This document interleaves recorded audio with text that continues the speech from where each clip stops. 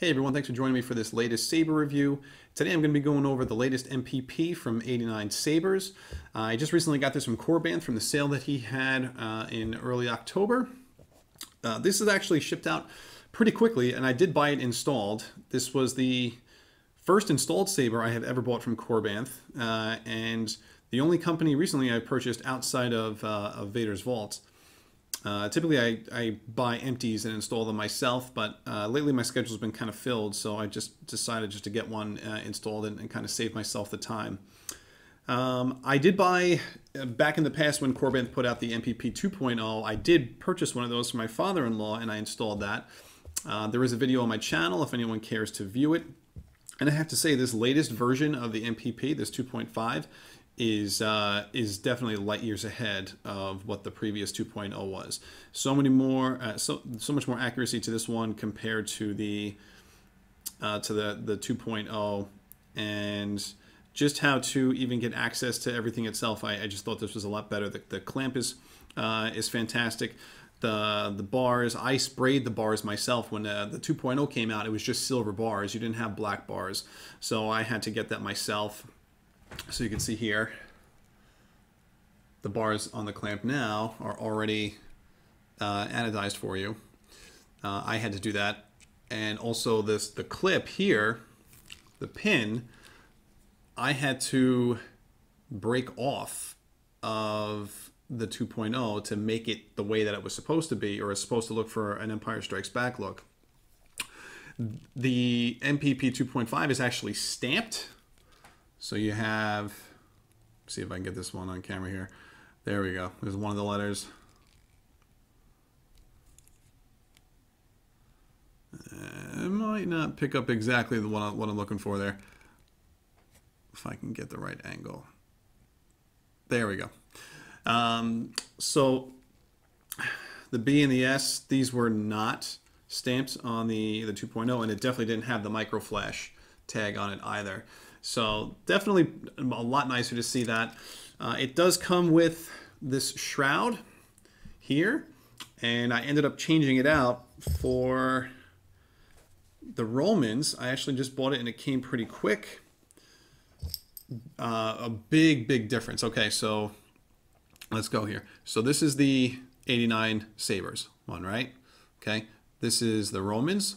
You can just see the difference in the D ring alone. I also have, you can take a look at the knurling. So this, again, this is the 89 Sabers. So this is the straight knurling.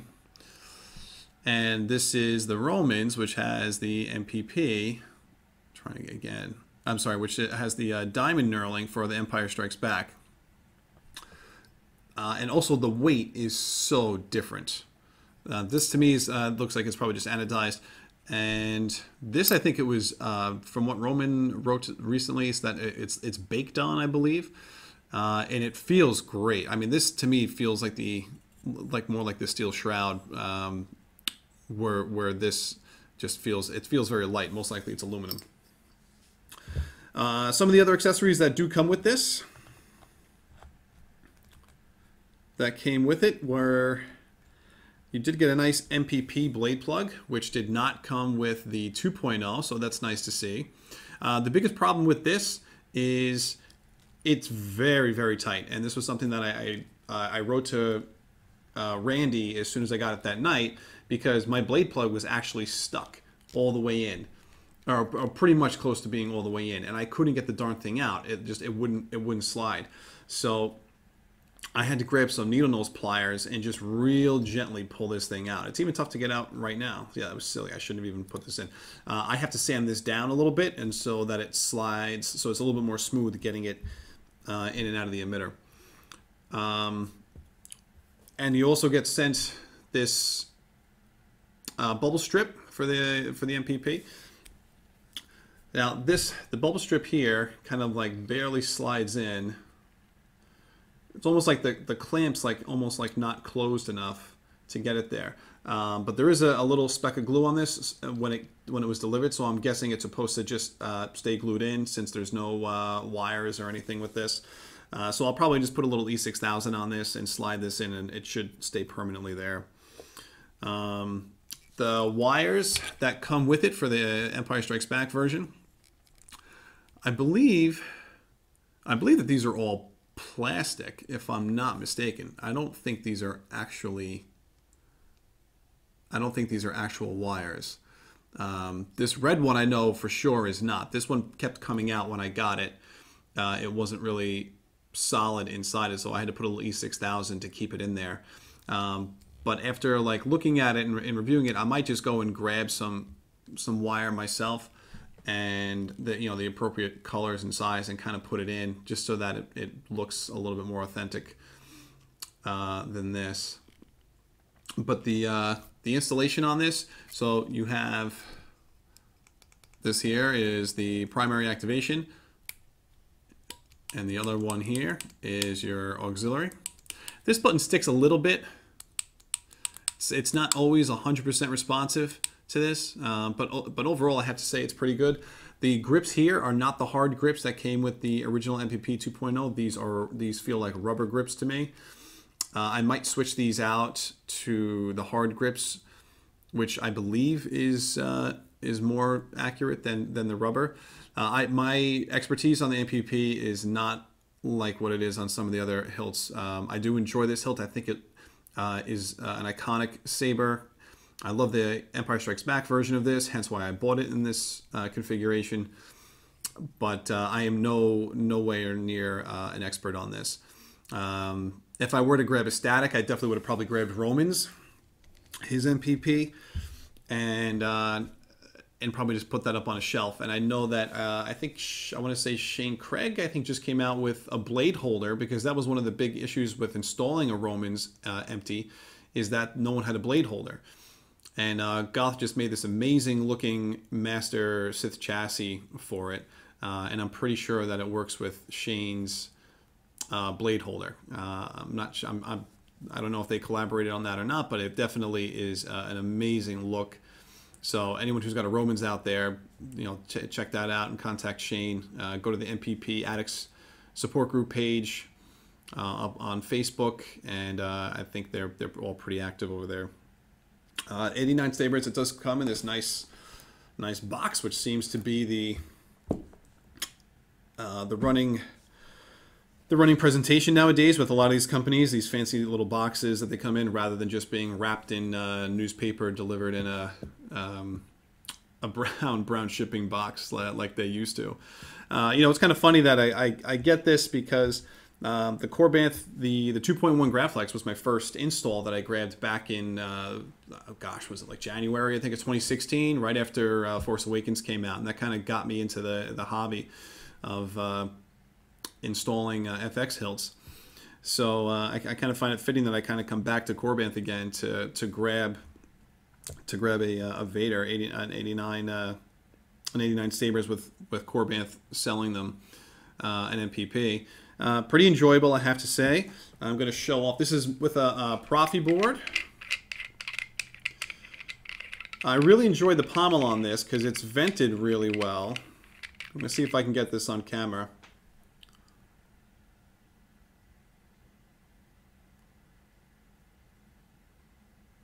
Okay, and again from this side here.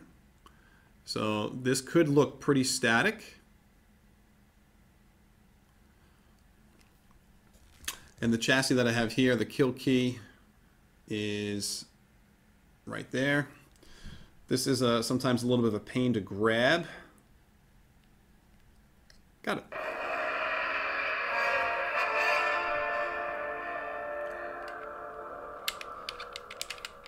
I have to say, the amount of sound fonts that come with this hilt, Randy, great job. There are a ton of sound fonts that come with this thing. That was unexpected. I expected maybe like 3 or 4 sound fonts, some Vader sound fonts, different ones. Not only are there ones from Rogue One, Empire Strikes Back, but just about every other major Star Wars character you can think of: Luke, Ahsoka, Obi-Wan, Anakin, Darth Sidious, Count Dooku, Darth Maul, Mace Windu. It's amazing how many are actually on this. So I thought that was great. And most of them have the settings already done so that their blade color pops up by default when that font is selected. So I liked that quite a bit. All right, so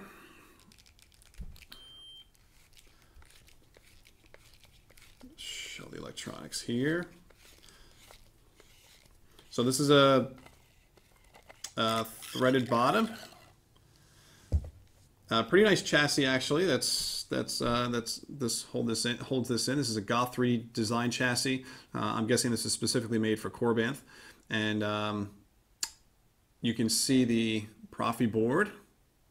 Simply, that's a 2.2. Wiring's pretty good.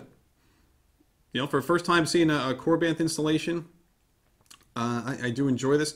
Nowadays, I'm really into the kill switches. I would have probably preferred that over the kill key, but I mean, other than that, it's a pretty good install. Easy to get access to. See if I can get the SD card in there correctly. So the SD card's right here. So you can pull that out and you know, put whatever font you want there. But like I said, I'm pretty happy with the amount of fonts that are on here. I don't think I haven't changed anything at all. I have played with this quite a few times, and the only thing I've done is just kind of go through some of the blade selections. This does have color change, and I think it's one of the latest Proffie board OSs. I'm not. Is it? I'm not sure if it's 4.9, but it's definitely one of those, because I know 4.9 came out recently, and I don't know if that update came out right before Randy started shipping these out. But overall, I think they did a pretty good job. And inside is Dimitri Stokes, his NeoPixel PCB, with some of the NeoPixels on top of the PCB to give you a little bit of color.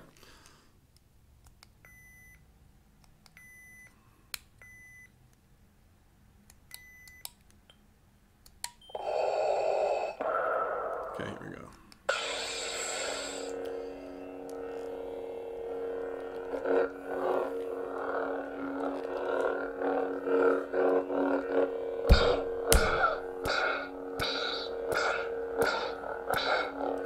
The shroud, the MPP shroud from Romans definitely makes this a little bit more of a hefty hilt. But I like that because I think it does make it a little bit more authentic. But this is definitely a heavy piece, completely installed. You know, it's a decent size. It's a decent size hilt.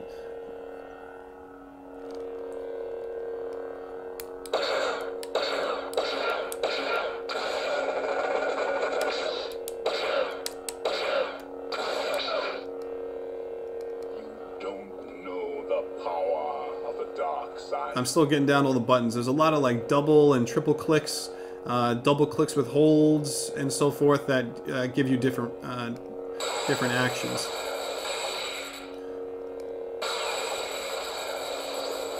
That might be Sith Lightning, I think, compared to Blaster and Lockup. And then of course there's the music that goes along with Imperial March. So listen, let me throw a blade in here. This is also my first Korbanth blade. Now, they were very nice on this because I got an email right before this thing shipped out. I mean, when I ordered this, I think within a day or two, Randy emailed me saying that they had already had a bunch of these installed that they were going to be shipping. I also ordered a Mace Windu. The new, I guess the second generation of that hilt that he has. I also bought that one installed, and they said that was going to take a few weeks. But they asked me if I wanted a blade, and I actually said no for the Vader, but they shipped me one anyway. So I got to say thank you very much to Randy for that one. That's a nice little surprise. I did not expect that. The only NeoPixel blades I have are Vader's Vaults, so it was actually nice to get someone else's and kind of see what it looks like. Pretty decent construction for the most part. I don't really have any issues with anything. It looks good. I am going to just throw this bad boy in, and I'm going to turn out the lights in a sec. Now the sides, this is held together. The blade retention are these two slotted screws on either side of the MPP.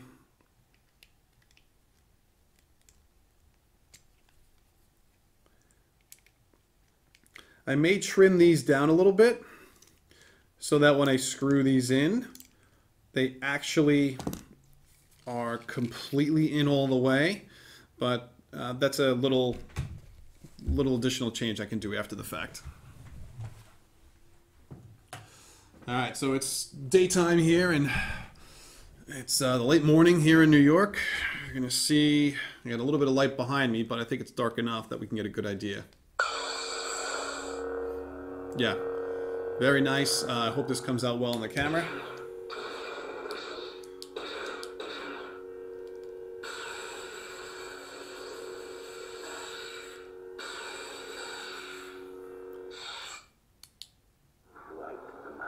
Yeah, here's Sidious.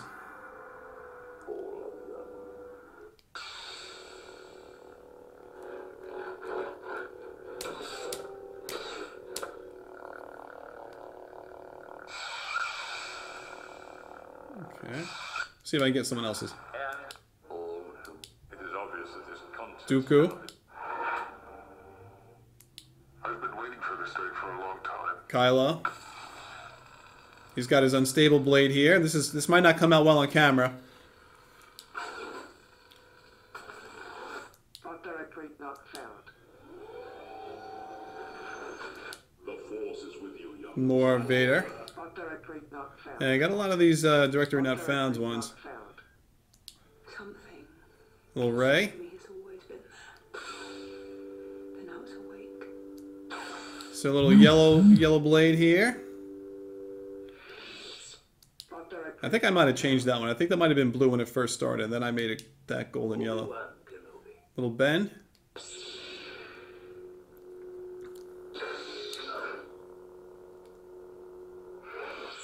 Alright, let me grab the lights.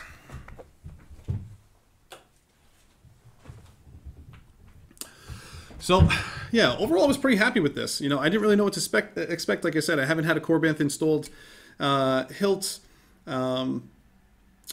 And I know he does these like in small batches from what I'm gathering on his website. But I was pretty surprised with this, pleasantly surprised. It saved me the time from doing my own install. Yeah, I know I paid a little bit more money to have that done, but you know, sometimes I get to spend more time with my family and get more sleep rather than doing these at at 11 and 12 o'clock at night. But guys, yeah, I think that was, you know, the main thing I really wanted to show off was this. So if you have these on order with Korbanth, I'd say look forward to it. It's a pretty nice install. The blade is pretty nice. I would say maybe if you're looking to get a little bit more of a screen accurate hilt, check out the MPP Facebook page and see what some of the other upgrades you can make. I know I made my shroud. I changed my shroud over, and there's probably a few other things. Like I said, I'm going to probably change out some of the wires in here and go for actual wiring rather than. I'm pretty sure these look like plastic inserts. There's like little like plastic pins that go into the holes on the MPP. So I'm going to probably play with that a little bit. I think I'm going to change out the grips to the hard grips like it's supposed to have. And yeah, I'm just going to try to fix and solidify, kind of glue this in so it stays put, the little bubble strip. But yeah, guys, overall this was a good experience. Like I said, this came really fast. You know, I'm sure some other people got in on those orders when they finally were restocked. And you know, I look forward to the Mace Windu one when that comes in. When it does, I'll do another review. And yeah, you know, I'll keep you guys all updated. I am finishing up a couple of installs right now. I have my my Rudy Pando V3 is just about done. I'm just trying to get the PCB and the emitter, and once I secure that, that should be finished up. I have halted install on my my Luke Balance V4 when I found out that Anakin Starkiller was going to be putting out an FX version of that. So right now I'm holding on that one. I have KR's his Obi-Wan Saber from episode 1. That probably will be my next install, unless I end up getting the Brian Rogers and and Adam, Mom of All Heroes, the new hero that's supposed to be coming out soon. So depending on which one comes in first, that's what I'll be looking at. Yeah, and that's really about it, guys. So thanks so much for watching. If you have any questions, please feel free to leave them down below. I'll do my best to answer your questions as always.